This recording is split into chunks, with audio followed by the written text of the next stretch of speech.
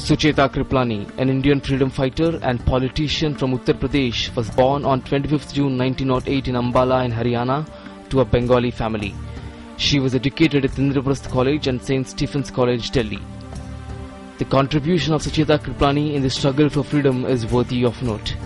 She came to the forefront during the Quit India movement and later worked closely with Mahatma Gandhi during the tragic partition riots.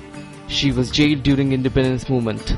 She accompanied Mahatma Gandhi to Noakhari in 1946. Kriplani was one of the few women who were elected to the Constituent Assembly and was part of the subcommittee that drafted the Indian Constitution. She was the first woman Chief Minister of the country. Kriplani remained the Chief Minister of Uttar Pradesh from 1963 to 1967. She was elected to the Lok Sabha in 1952 and 1957 from New Delhi constituency. Although she was a woman of sympathetic nature and forgiving qualities, she also cemented her reputation as a firm administrator.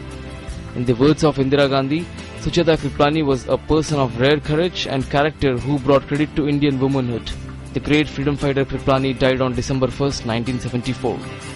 Bureau Report, TD News.